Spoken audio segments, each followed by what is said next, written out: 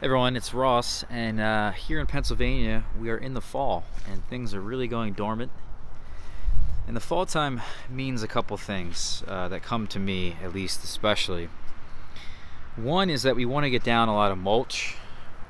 It's a good time to add layers of compost, layers of mulch, even fertilizer that is organic, that will break down over the course of the fall, course of the winter time, and give our trees and our beds and all kinds of things just the proper nutrients they need to then start the season off right. And something like organic fertilizer, especially, I like applying in the fall. And you can also get really great deals on organic fertilizer right now, especially in my area or colder places where the growing season ends. It's more seasonal. I got this here, a 4-pound bag of organic fertilizer for only 70 cents. I got as many as I could that were there. I got 14 of these bags. So I spent about $10.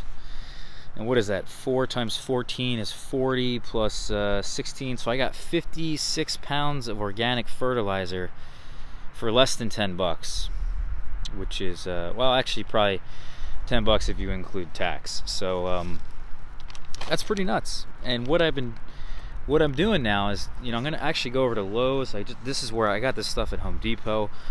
Walmart has a similar thing, but I'm not sure if that's really going on right now. But we're gonna take this stuff here, and we're gonna be spreading this all along the beds. And you can see on the back, it tells you exactly the application rates depending on the fertilizer you use. It's important when we're buying stuff like this, look at the ingredients. Where do the ingredients come from? What materials are they using? Feather meal, blood meal, bone meal, sulfate of potash, and compost. So we want to be using mostly organic materials that come from good sources, good materials, and that will give our beds a huge jump start. And some other things I've done with my garden beds is kind of lay down some leaves or even some straw and just put that stuff wherever I need it. Wherever I need it the most, especially this fertilizer, because why fertilize my standard size peach trees that grow incredibly well? There's little desire for me to do that. I want to keep them smaller in actuality. Even certain things like apples don't really benefit. In fact, it may be a detriment that if you give them too much nitrogen, at least from an inorganic source, it's definitely a detriment to the tree. But in particularly, I want these trees to be really strong, right? These are my dwarf apple trees. We just planted even more dwarf apple trees behind them. So, I really want certain things to grow, and that's where I'm going to put the fertilizer the most.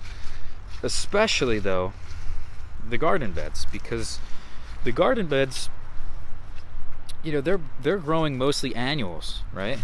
These need a lot more nutrients in these beds than your typical tree or perennial. Now, what I will say about the garden beds is that, and you can disagree with me, but mostly putting down layers of compost is, of course, going to be your best bet.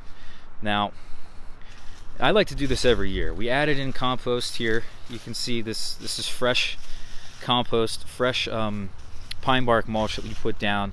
I really like germinating seeds in this material. Any kind of compost, if it's the right moisture level, I think it's the best. So that's what I'd like to germinate in and use that as the structure of what I'm growing things in. But compost is nutritious for plants, but it doesn't last forever, right? The nutrients in there eventually goes away. It's not the most nutritious thing. Something like worm castings is a bit higher. So that's why we need, unless we're going to add tons of compost every year, and we're growing really high density annuals, if I'm going to have in a 3x3 space, 9 tomato plants that are just sucking up all the nutrients, right? Don't you think it's a good idea to come in here with some fertilizer? And not just fertilizer, I want to talk about amendments, micronutrients. I can come in here with green sand, ironite, inorganic or organic, however you want to do it. You can come in here with Epsom salts, cover your 3 main micronutrients and cover all of them. Find yourself a source that will cover all of the micronutrients. People love to use they used to love rock phosphate, but they also love to use, what's that other rock one that has like 50 trace minerals in it or whatever it is? I can't remember the name. But that's what I'm talking about. Get some of that stuff and put it on here to cover your bases. If you haven't already, get a soil test